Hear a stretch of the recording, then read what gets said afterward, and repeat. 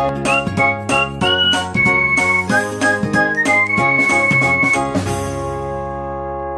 everyone, welcome back to my YouTube channel Trouble Free. In today's video I'm going to explain you about the state pattern. So many of you have been requesting me to complete a design patterns playlist. Actually it is a bit late, sorry for that. Now I'm going to upload both state pattern and strategy pattern. The other two pattern, template and visitor, I'll be uploading soon, don't worry. Okay, done. So as you know, we have behavioral patterns, right? How many behavioral patterns we have?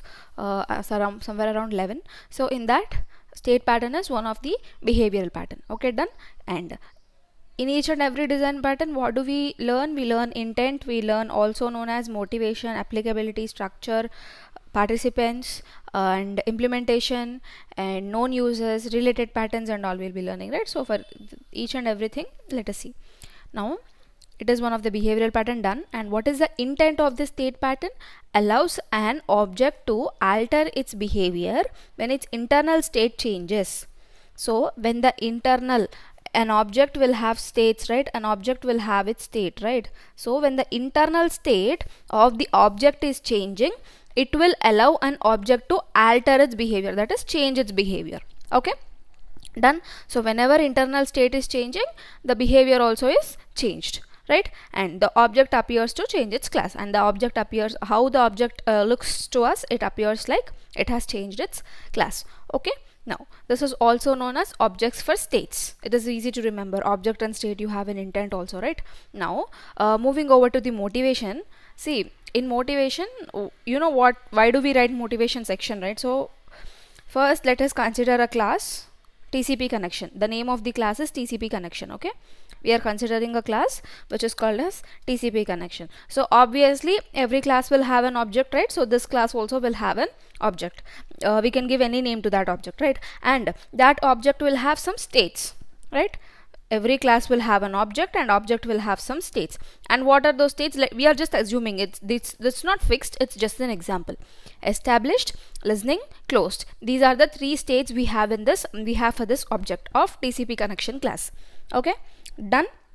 Now when the TCP connection object will receive a request, it responds according to its current state. That is, at present it is in which state? Whether it is in established state, or whether it is in listening state, or whether it is in closed state. According to its current state, it will respond. Okay, when it will respond, the object, when it gets a request, then it will respond according to its current state.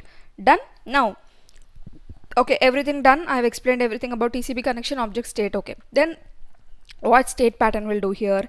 State pattern, what it does is it will explain how this object can have different behavior in different states. So in established state, it will have a different behavior. In listening, established in the sense connection is established. Listening in the sense it is listening to the incoming packets. Closed in the sense the connection is closed, right? In each and every state, how an object can have different behaviors, right? That is explained with the help of the state pattern. And how it can have different behaviors? Obviously with the help of the abstract class.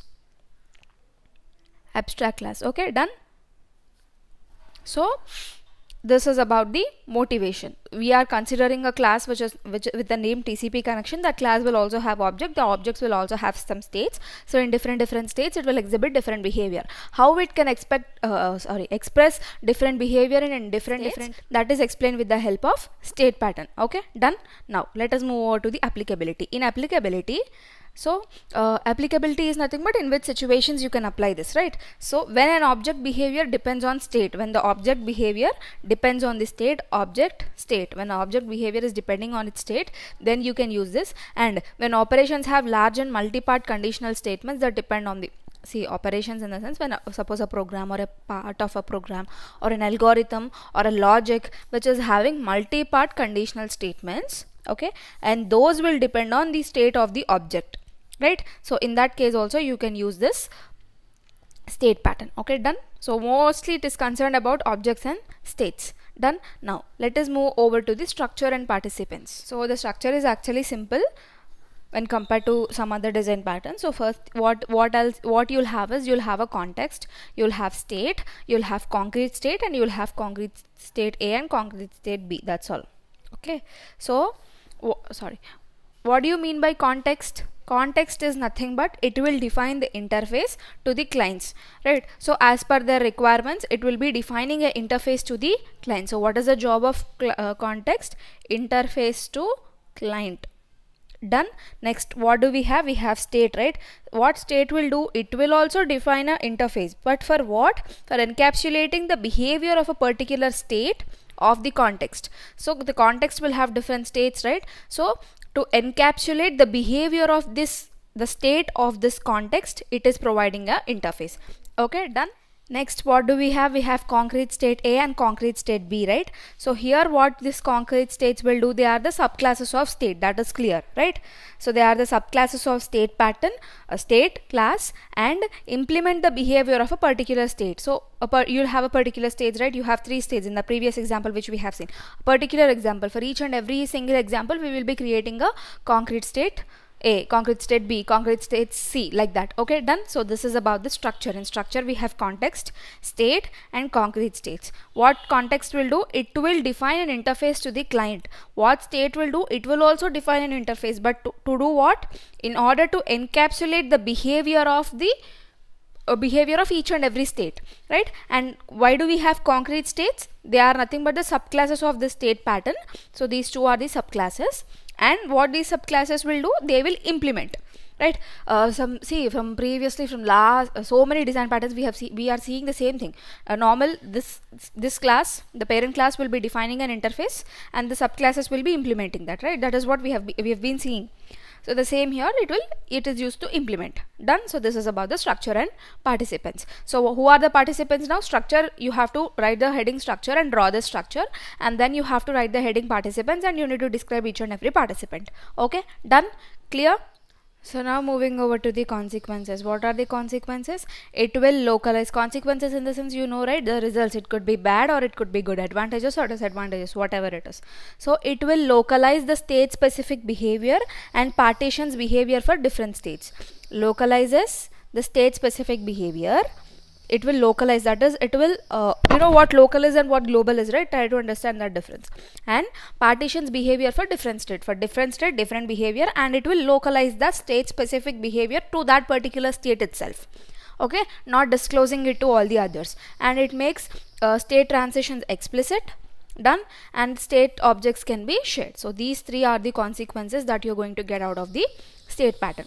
Okay, done. Now after consequences, what is that we are going to learn? We are going to learn about the implementation, right?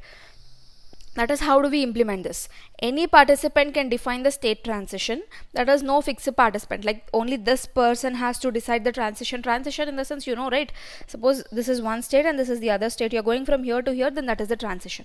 So any, like from which state to which state you have to travel, that can be decided by any of the participant. It is not that context or state or concrete state. Any participant can decide. Okay, and it is a table based alternative. That is, here you are using table, right? It is a table based alternative. That is, you are using tables to do what? Map input to the state transitions. See, if you are aware of the subject formal languages and automata theory, in that you have tables, right? In tables you will be giving the input, and depending on the transition you will be writing. So the same you have to relate here. Okay, so tables are used to map the input to the transitions, and creating and destroying state objects. So whenever you need to create, and whenever the use with that particular state object is over, you need to destroy the object. Okay, done, very clear. And you are using the dynamic inheritance here. Done. So this is the implementation, how you implement state pattern. And next, moving over to the known uses. In TCP connection protocol you will be using this, the example which we have seen just now in the video, and it was also used in the line drawing tool. Okay. Next, what are the related patterns? Flyweight pattern and singleton pattern are the related patterns to this state pattern. Done. So that's all for this video. I hope you understood. If not, just let me know in the comment section. I'll definitely try to improve by the next time. And thanks for watching the video till the end. I hope the same support from your side, and if you want me to make any other subjects or any other topics, just let me know in the comment section. I'll definitely make it for sure. And thanks for supporting my channel, and that's all. If you feel that you have understood clearly, just hit the like button and also share it with your friends.